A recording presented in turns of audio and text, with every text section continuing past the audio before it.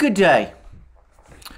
The situation on the battlefields in Ukraine over the last couple of days has been getting quieter, except in two important places. One is in Bakhmut, Bakhmut city, this key, important, largish city in the Donetsk region or republic, which the Russians and their allies have been seeking to capture, and which many see as the linchpin of Ukrainian defenses in Donbass. And in addition, yesterday, over the course of the evening, there was a flare-up again of fighting along the Kherson front lines. I'm going to touch on that very quickly. Briefly, there were a number of Ukrainian attacks in all the usual places, all the places which we were discussing about 2 weeks ago, when the main focus of Ukrainian attacks appeared to be Kherson. There was another attempt to break out of this bridgehead the Ukrainians have developed south of the Ingulets River near Ardika. There was fighting near a village called Davidov Brod, further east where there's a ford. There was some fighting further west. What one can say is that every one of these Ukrainian attacks was repulsed. The Ukrainians made no gains and suffered losses, significant losses if you believe Russian accounts, which I generally largely do. I will come to that issue, that vexed topic shortly. However, the fighting in Bakhmut is of a much more severe, far more serious nature. It ought to be seen, I think, in conjunction with the fighting that is also taking place near Donetsk city, as the militia there works systematically to clear the ring road, the Donetsk ring road, and to gradually push Ukrainian forces away from Donetsk city. And it is clear that the primary focus of attention of the Russian political and military leadership, of course, of the leaders of the Donbass republics, of the militia, all of these forces, is the eventual encirclement and destruction of the Ukrainian forces in these two important settlements.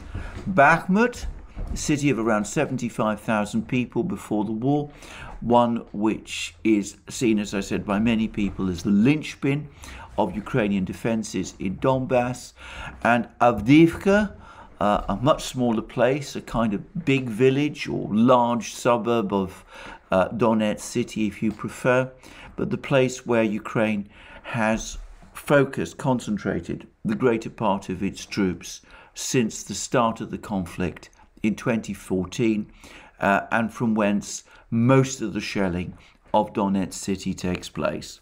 So this fighting is intensifying, and over the course of yesterday we were getting reports that the Wagner group, this rather strange, mysterious group of people who I'm not really able to discuss exactly what they are, I'm not sure whether to call them mercenaries or volunteers, but they are a private company, though clearly one that, shall we say, is aligned in its actions with Russian government policy, and whose operatives on the ground seem to me to be retired people drawn from Russian special forces. Anyway, this group, which I suspect is only the spearhead of the attack, seems to be steadily and systematically closing the ring around Bakhmut. Yesterday I got reports, a whole load of reports, about a number of places in and around Bakhmut that the Wagner group has supposedly captured, about road links that have been cut. I'm not going to get into the detail of this. If you're interested in that sort of thing, there's plenty of other places you can find it. I don't know the exact whereabouts of most of these localities. All I will say is that it's clear that the net around Bakhmut is closing, and the net around Avdiivka is closing. And we've also had comments from a Chechen commander that the Chechen forces are now once more active in the fighting, and he says that it's not just the Chechens who are active, but that there are increasing numbers of reinforcements pouring in, presumably from Russia itself. So the focus on the Donbass that we've discussed in previous programs is continuing. By the way, there's been an article in the Financial Times which claims that the withdrawal of Russia's ETHEREUM group somehow compromises the Russian offensive in Donbass. Supposedly the supply line problems are now going to be aggravated. I have to say, I don't see that at all. I suspect, by the way, that in terms of Russian supply lines, that might have been true earlier in the war when the Ukraine controlled the Severodonetsk-Lysychansk conurbation and other places in the north of Donbass. But I suspect that since the Severodonetsk-Lysychansk conurbation came under Russian control, more about that shortly, I suspect that the Russians have developed alternative supply routes which are now functioning normally, which is why they decided, one of the reasons why they decided that they didn't need to hold on to ETHEREUM anymore. Anyway, that's my guess, that's my theory of the direction of the war. Now, I just want to say this, and I want to reiterate it again. If the Russians, or shall we say the Allied forces, capture Bakhmut and Avdiivka over the next few weeks, then that will have reduced, or rather confirmed, that the Ukrainian offensive in Kharkiv was a sideshow. It was an advance in an area, a marginal area, which has lost its overall significance. But of course, before we can say that for certain, that capture of Bakhmut and Avdiivka needs to happen. I would say that if Bakhmut specifically is captured, then it seems to me that the next stage of the offensive, this slow motion offensive in Donbass, will presumably, the next target will presumably be Kramatorsk, where the overall headquarters of the Ukrainian forces in Donbass is apparently located. Kramatorsk is a rather difficult target in some ways because it's on higher ground, but I'm fairly sure that if Kramatorsk is invested, then the rest of Ukrainians, the remaining part of Ukraine's defences in Donbass will finally and irretrievably collapse. We're not there. We're still some time from that point. We'll see what happens. Anyway, that brings me to discussion of a point which the latest events, the events over the last week, and perhaps over previous weeks, as the realization that most of the fighting in Donbass was not being done by the Russian regular army. When I say most of the fighting, I should stress, I mean the infantry part of the fighting. That brings me to this question of how many Russian troops are there actually in Ukraine? And I'm going to say straight away, I don't have a clear answer, and no one who is in the know is providing one. The Russian Ministry of Defense has never told us at any time how many Russian troops are deployed in Ukraine. Surprisingly, I can't really find much evidence that the Western powers have done. The British Ministry of Defense claims that most of the Russian regular army is in Ukraine. That obviously is not the case. So how many Russian troops are there actually in Ukraine at this particular time? Well, we saw that there were very, very few troops in ETHEREUM, perhaps 1,000, perhaps a few more, perhaps a few less, but certainly not a large group of forces in ETHEREUM. There are some Russian regular troops in Donbass, and by that again I mean I should stress these are complete ground formations. Somebody who is there claimed to me that the total number of Russian troops in Donbass was around 20,000, but he said that some weeks ago, and I don't know, I can't obviously independently verify that figure. So let's start with that figure of 20,000, which is, as I say, conditional. I read that there are something like 20,000 men, Russian regular troops, west of the Dnieper River, defending Kherson region. And then there will also be, there's also certain to be a significant force, a significant Russian force in Zaporozhye region and presumably in southern Donbass, up against places like the Ukrainian forces in Ugledar, which is actually in Donetsk region, but also Zaporozhye itself. I'm going to throw a guess that's perhaps another 20,000.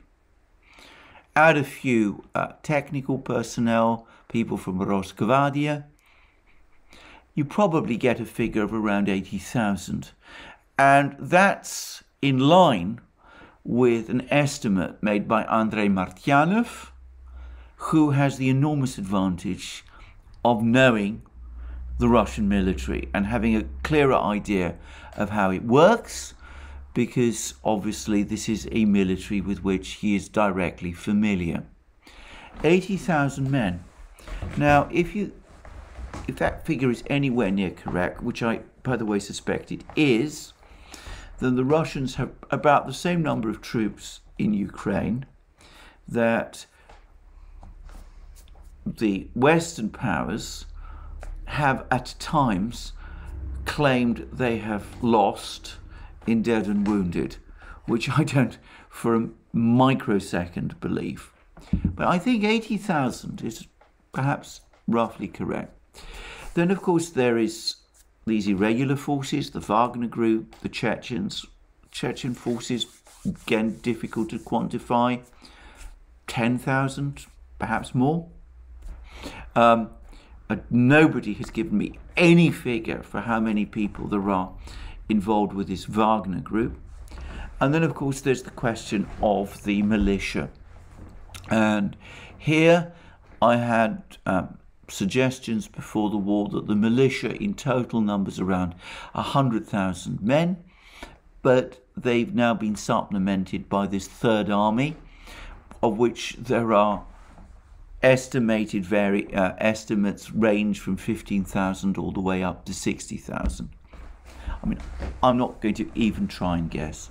But the key point to understand is that the core force that the Russian army has in Ukraine is likely to be around 80,000 men, not the hundreds of thousands that you sometimes hear.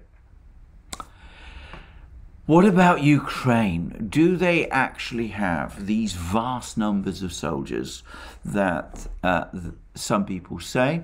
And is it really true that it is only territorial defense troops who have been holding the front lines in Donbass, and that Ukraine has been saving and building up its best professional troops in the rear, and that it is these troops who have been engaged in these offences. Well, let's just talk about the offensives at the moment. The offensive that was launched against Kherson region at the end of August and the beginning of September, the forces there numbered around 25,000 men, according to Ukrainian sources. There were apparently another 20,000 in the rear, but these were made up to a great extent of precisely these territorial forces that we're talking about. But anyway, 25,000 men attacked Kherson region. That's only part of the Ukrainian army. The force that occupied Kharkiv, that engaged in this offensive in Kharkiv region, that numbered around 9,000 men. There's been a lot of talk recently about a Ukrainian build-up in Ugledar in southern Donbass. And recently I got a figure for the number of Ukrainian troops in and around Ugledar, and it was around 2,000. Now, if that figure is correct, I should say that suggestions that this force is intended to launch some kind of offensive against Mariupol seem to me fantastic. It is not going to be possible for Ukraine to capture Mariupol with an offensive force of just 2,000 men. I suspect that this force in Ugledar is fulfilling a primarily defensive role, though it is not impossible that it is going to engage in some local counterattacks. And then the unresolved question, the mystery: how many troops does Ukraine have in Zaporozhye region? There's been lots of talk and speculation that there's going to be a major Ukrainian offensive in Zaporozhye region. Here I have complete lack of information about the numbers, but such figures as I have seen speak of forces deployed more in battalion than brigade levels. In other words, in the hundreds rather than in the thousands or the tens of thousands. Now, a Chechen official, a Chechen military leader, the same one that I mentioned previously, said that in his area of Donbass, which basically is the Soledar area, but it also covers apparently other regions of northern Donetsk region, he estimates that the total number of Ukrainian forces located there is somewhere in the region of 30,000. And let's assume that that also includes Bakhmut, which it probably does. Now, again, I'm not going to even try and give a guesstimate for the totality of the Ukrainian army, but it clearly isn't an army with limitless human resources, manpower resources. We're not talking about an army of hundreds of thousands or millions of men.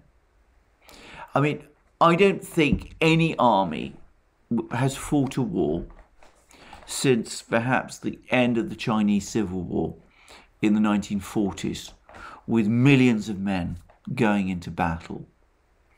That's mid-20th century statistics. I don't think that was even true during the Vietnam War, that the United States had something like 500,000 men at one time in Vietnam. But I don't think that we are talking about figures on anything like that scale in this war in Ukraine, which is being waged at the moment. Moreover, I don't think it is correct that Ukraine has been husbanding all its best troops in the rear, and that the fighting in the front lines in Donbass and elsewhere has been carried out purely by reservists. The Russian Ministry of Defense provides regular updates on the missile strikes and casualties it claims it is inflicting on Ukrainian military formations. Now, I've discussed many times that, you know, these casualty figures that the Russian military produce, I mean, I don't know how they calculate or assess them. There's some doubts now again starting to appear about how accurate these figures really are. But the point is, when you look at the military units that have been attacked, that the Russian Ministry of Defense says it has attacked, and when you look at where the location of these military units is, it is absolutely clear that Ukraine has been sending some of its mechanized and armored formations to Donbass, and they have been engaging in much of the fighting there. And by the way, it's also clear that they've been receiving Western weapon systems. Now, at the start of the war and for many months afterwards, the Russians were clocking up, they still do by the way, large numbers of tanks, infantry fighting vehicles, armored vehicles that Ukraine had, which they were saying had been destroyed. And again, there was a great deal of skepticism about this, but the latest film from the battlefields, from Kharkiv, from Kherson, from Donbass itself, to my mind, now provides increasing corroboration for those Russian Ministry of Defense claims. It's increasingly looking as if the greater part of the armored vehicles used by the Ukrainian mechanized infantry are Western supplied. Principally M113s, originally developed by the United States in the 1950s, and which somebody once described to me as an aluminium box with tracks. And in fact, they don't seem to be faring terribly well on the battlefields. And in addition, when it comes to tanks, it's looking increasingly as if the tanks are T-72s supplied from former Warsaw Pact countries, now NATO member states in Eastern Europe. They seem to be increasingly replacing Ukraine's previous tanks. And we saw those in Kherson region, we've seen these in Kharkiv, we're starting to see them in Donbass as well. Now, a couple of videos ago, I said that there'd been a report that some Leopard 2 tanks had been seen being used by the Ukrainians south of the Ingulets River. And I speculated that if that was the case, then they were probably operated by Polish troops and had been supplied by Poland. We've seen no evidence of any Leopard 2 tanks since. The German defense minister has said that no NATO country has supplied Western tanks to Ukraine or seems likely to do so.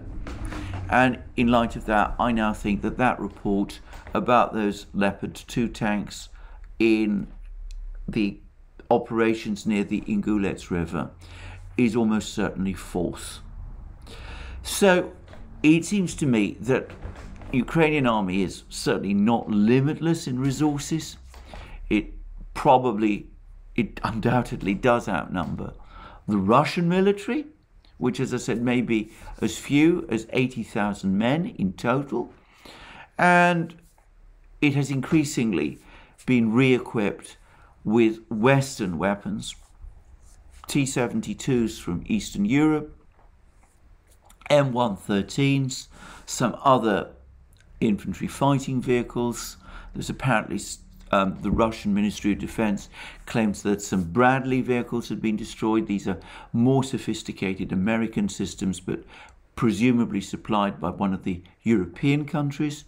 And also a certain amount of artillery, M777 howitzers, Crab, self-propelled guns provided by Poland, weapon systems like that.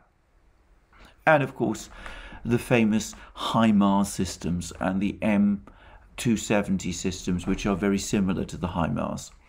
So what we've seen is a Ukrainian army which clearly has suffered losses and is not overwhelmingly huge, and it's gone onto the offensive over the last few weeks. It's tried to launch an offensive before the autumn rains set in and the rivers become serious obstacles. The Oskol River, the Ingulets River, all those Seversky Donets River, they start, their levels, their water levels will start to rise. It won't be just possible to ford across them, as has been the case in some places. And the ground will start to become softer and more muddy. Anyway, all of that. But they're using the Western supplies to launch these offensives now. And the Kharkiv offensive has reoccupied a lot of ground from which the Russians pulled out, but at the cost of significant losses. And the Kherson offensive has up to this point achieved nothing at the cost of significant losses. And the Ukrainian economy is in an increasingly critical state, and the Russians, without so far even confirming the fact that they've done that, or providing any explanation, by the way, of why they did it, launched these attacks these other days on those power stations. Now, I'm not saying that these offensives are Ukraine's last throw, but I did make that comparison in my previous video with the various offensives, this flurry of offensives that Germany launched as it was nearing its defeat in World War II. And I have to say, this does have something of that look about it. But we also come up against the fact that there are only apparently 80,000 Russian troops in Donbass, in Ukraine. Far from enough, I would have thought, to occupy the whole country. So what is going on? Well, I have to say, having given all this a great deal of thought, I'm starting to wonder whether the Russian strategy, Putin's strategy, is to just keep the war going at its present level. Maybe they'll have to give up some ground here. Maybe they'll be able to gain more important ground somewhere else. They'll, before very long, maybe a couple of weeks, they'll be presumably confident that Bakhmut and Avdiivka and then subsequently Kramatorsk and Slavyansk will be captured and that Donbass will come under their control. But anyway, they'll be able to keep that going at this level, this tempo. They won't have to send large numbers of troops into Ukraine. They won't have to accept heavy casualties for the Russian military. They'll be able to keep this going, and they can keep this going indefinitely. They can keep this going indefinitely because this is not an expensive war for them. It's not an expensive war in terms of human losses, which are probably quite low, and their industrial machine has shown that they can keep launching missiles and rockets all over Ukraine, keep artillery strikes going all over Ukraine, and that they can just keep this going for as long as they need and as long as they want. And in the meantime, Russia's economy is getting stronger. There's only going to be, according to Putin, a 2% GDP contraction this year. Inflation is falling, prices are falling, output is rising, the shops are full, the houses are warm, the factories are humming.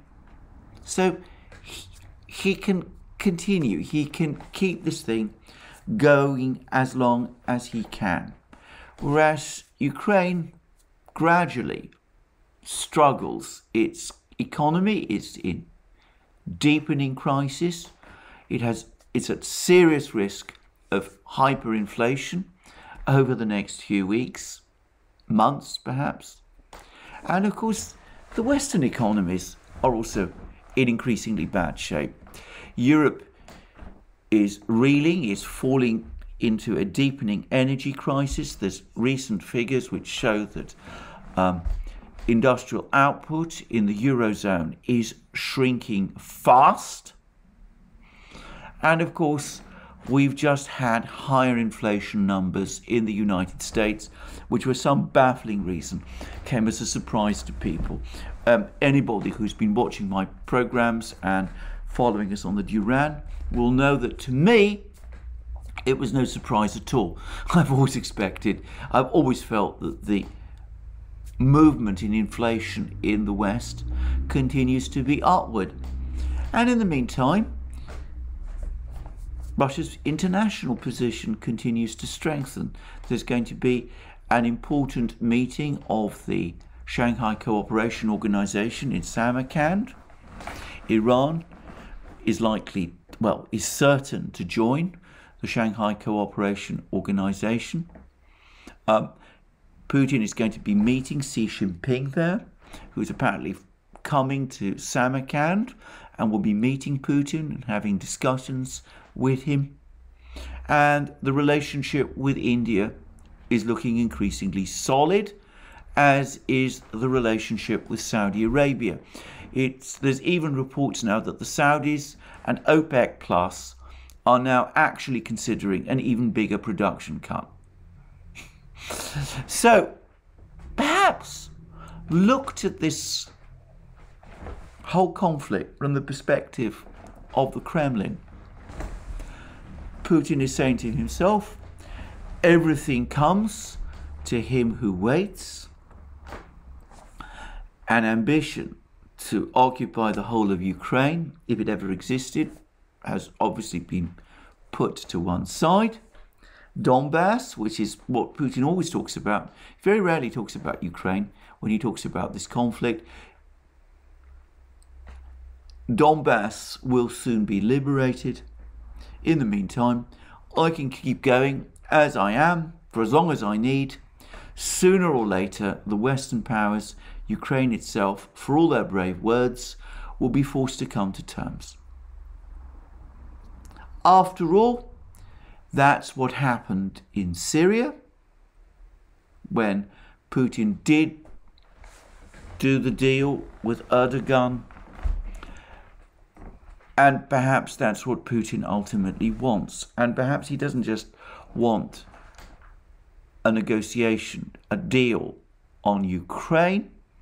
Perhaps he wants to revive those two draft treaties that he proposed in December last year, which effectively call for a pullback of NATO forces to their 1998 positions. In other words, a pullback all the way to Eastern Germany. Maybe that is his plan. I don't know this for a fact, but I'm simply setting out what we've gradually got to learn as a result of the activity that we've seen over the last 2 weeks. The Russians remain focused on Donbass. Even the Ukrainian Ministry of Defense admits as much. They have enough forces in Ukraine to make sure that the Donbass operation is completed successfully, however long it takes. And they also have enough forces in Ukraine to parry any Ukrainian attacks on those places which for the Russians are important.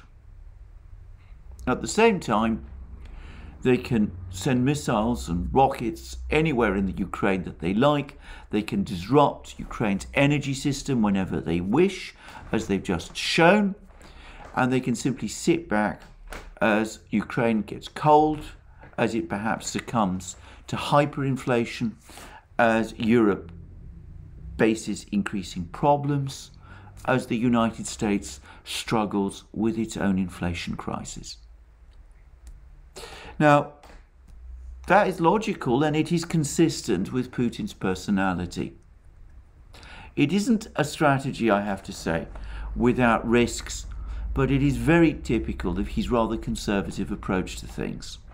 Now, I say all of this because of certain events which have taken place in Moscow over the last couple of hours. In my last video, I said that there had clearly been some kind of an internal debate going on in Moscow about whether perhaps to upgrade the special military operation into some kind of anti-terrorist operation.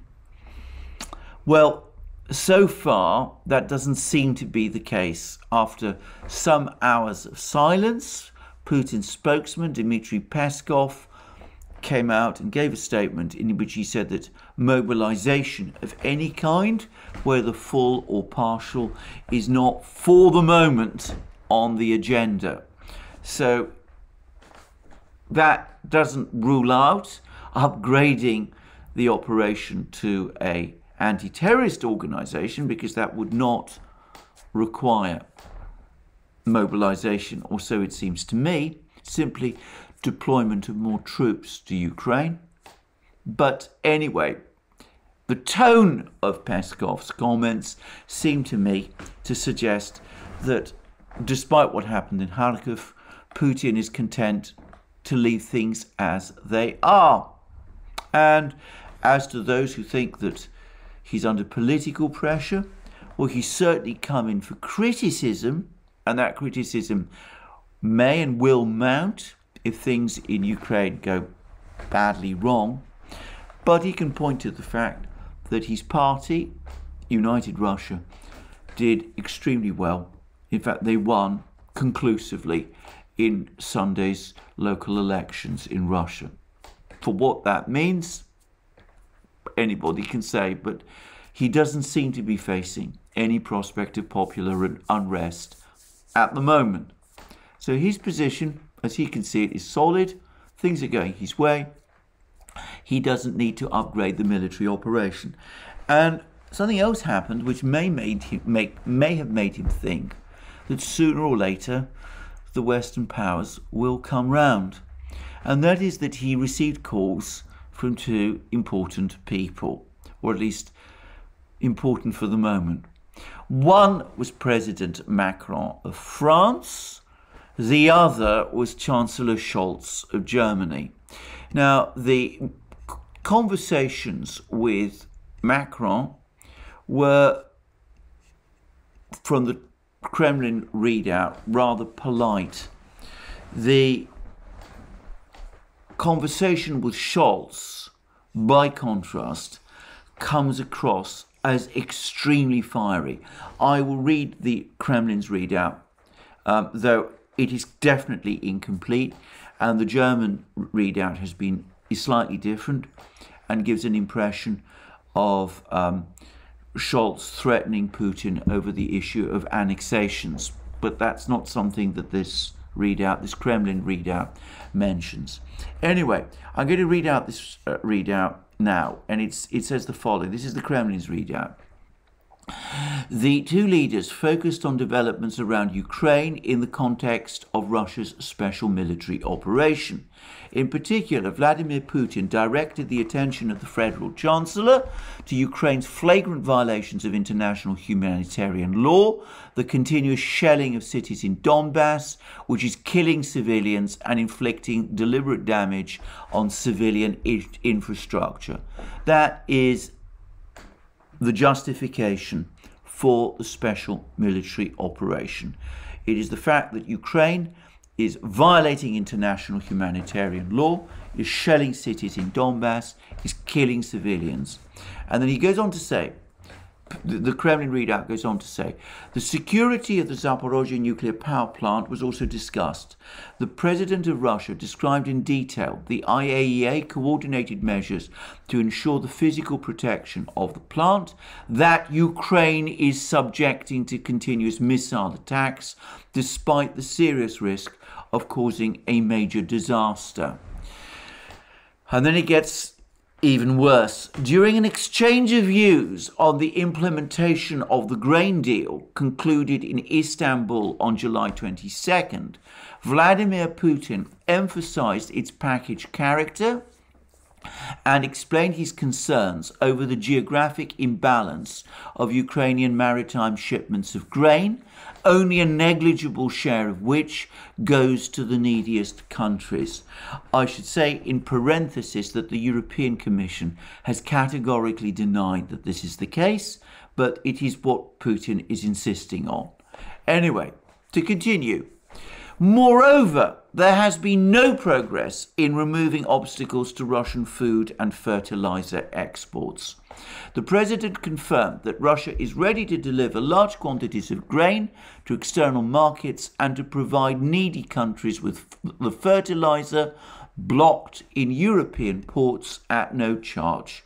So if there's a fertilizer crisis, if there's a food crisis, it's the EU's fault. It's not Russia's fault. The EU has said that there are no sanctions on food and fertilizer, but the reality is that because of European policies, they're not being exported. And then it continues.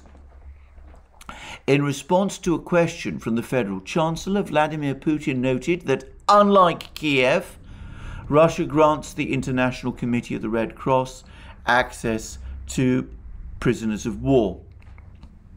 And then, describing the current energy situation in Europe, Vladimir Putin emphasized that Russia has always been and remains a reliable supplier of energy resources and fulfills all of its contractual obligations, while any interruptions, for example in the operation of Nord Stream 1, are the result of anti-Russia sanctions that interfere with the pipeline's technical maintenance.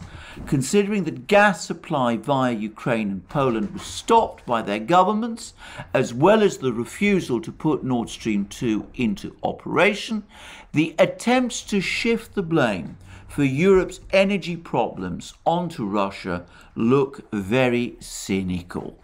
The leaders agreed to maintain further contact. Now, shift the blame for Europe's energy problems onto Russia, the attempts to do so look very cynical. Of course, one of the people who's been doing that to a great extent is none other than Chancellor Scholz. So what are we to take from all of this? Firstly, it's very interesting that Macron and Scholz telephoned Putin. One after the other. And again, if you believe that that's coincidence, that's just chance, it clearly isn't. The Kremlin readout doesn't actually say that it was Scholz who initiated the call, but all the indications are that it was. And the Kremlin readout of the call with Macron makes it absolutely clear, it says straightforwardly, that it was Macron who initiated the call. So, these two European leaders have telephoned Putin at this time. Why? I think there's two straightforward reasons. They are getting increasingly worried by the developing economic crisis. And they're anxious now to try to reopen some kind of conversation with Putin. One suspects that after the events in Kharkiv, about which, of course, Scholz and Macron are well informed, and about which they might have been well informed in advance, perhaps after the events in Kharkiv, they were expecting to find Putin in an accommodating mood, looking for some sort of off-ramp. But the readout of the conversation with Scholz strongly suggests otherwise.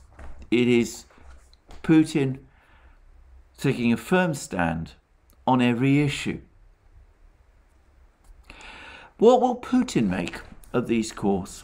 I can't help but think that he will be saying to himself, the fact that these two people are calling me after weeks of silence, after weeks of abuse, is a sign that, on the contrary, it is they who are now looking for an off-ramp. So what will I do? I will keep going just as I am until they finally come round. It is a very high-risk strategy. Some will say, many will say, that it's also a cynical strategy. It prolongs a war in which people are dying, when perhaps a stronger intervention by Russia might bring it to an end, and that might be better from a humanitarian perspective, end the war quickly rather than prolong it. I leave that to others to say.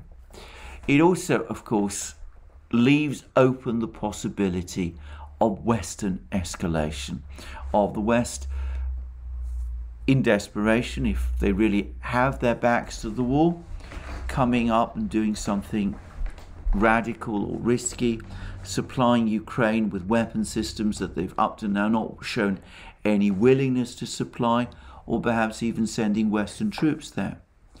And then there is, of course, another risk, which is that somehow or other, in some way or other, the Western powers will get over these problems, that they'll find some solution to their energy problems. Or, if they don't, even if their populations suffer hideously, they will nonetheless keep going until eventually it's Russia that gets worn down. But one can see why Putin may be thinking like this. He cannot be unaware of the fact that Western arms supplies to Ukraine are now starting to run down. We're now getting reports that the main military support to Ukraine that's going to be provided by the Western powers from this point onwards is going to be training rather than weapons. That was actually said by a number of Western officials.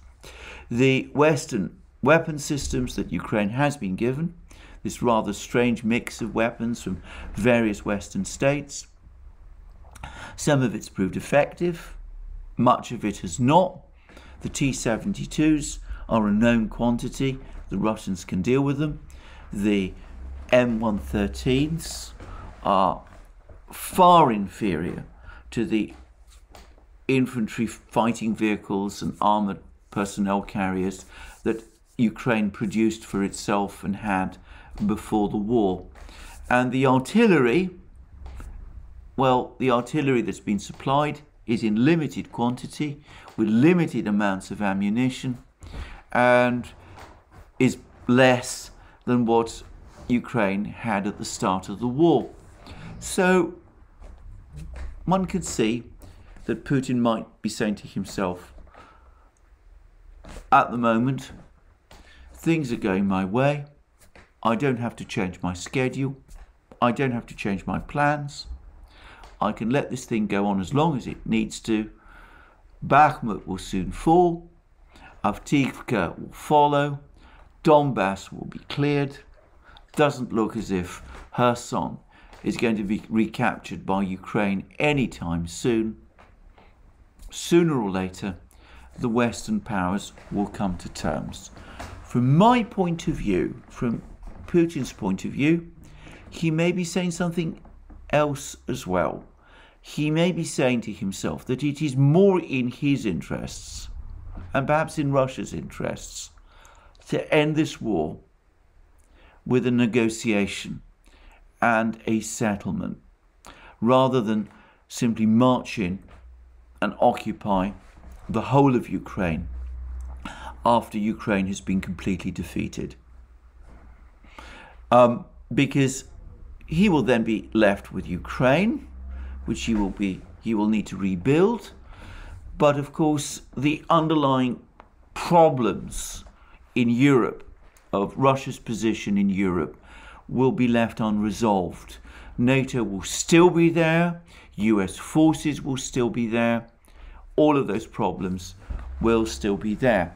Whereas if he can sort out the problem of Ukraine within a global deal, well, he will have achieved that which he was talking about this time last year, a settlement of the problems on Russia's western flank, which will give Russia the time and space it needs to press ahead with its own development. That was what he said in a foreign ministry board meeting, as I very well remember, about a year ago, the event that in some ways triggered this whole sequence of events which we have seen now. And for all I know, that is still the objective he is following. Well, if I am right, then it seems to me that it becomes even more important to do this deal now, because it doesn't look as if Putin is going to give up or change course. The war will go on, people will die. Donbass, I am sure, will be taken over eventually by the Russians. And if Macron and Scholz think that just coming along and reopening communication lines with Putin in the expectation that at the moment he's in a mood to negotiate and compromise and give up on his plans and is looking for a off-ramp, well, that is wrong as well. I said in a previous video, I've said also in a program I did with Alex Christoforou on the Duran, that from Ukraine's point of view, this is perhaps the best moment to open negotiations with Russia, to end the war. Things are not going to continue getting better. Things could start getting much worse from this point. In fact, they're very likely to do so. They're likely to lose Bakhmut and Donbass. They may be going to lose a lot more. Their economy, as I said, is in a very bad shape. They've got to come up with a solution. Will they do it? Will Scholz and Macron, who undoubtedly are going to be speaking with each other, draw what I would have thought are the rational conclusions? That remains to be seen. But the facts speak for themselves. The inflation numbers are rising in the US. The output levels in Europe are falling. The temperatures are starting to drop. We'll see what they do. Anyway, that's my program for the day. It's been a long program, covered a lot of ground. Some ways a retrospective program looking back at some of the events of the last few weeks. Obviously, it's a fluid situation. More may happen very soon. But anyway, thank you for joining me again today. And remember, you can find my videos and Alex Christoforou's videos and Duran videos on other platforms, Locals, Rumble, BitChute, ODYSEE and Telegram. And also, please remember that you can support us via Patreon and Subscribestar by going to our shop and buying all the things that you will see there, our magic mugs, our hats, our hoodies, our t-shirts, our sweatshirts, and all the rest. And last but not least, if you've liked this video, please remember to press the like button and to check your subscription to this channel. Thank you for joining me again today. More from me soon.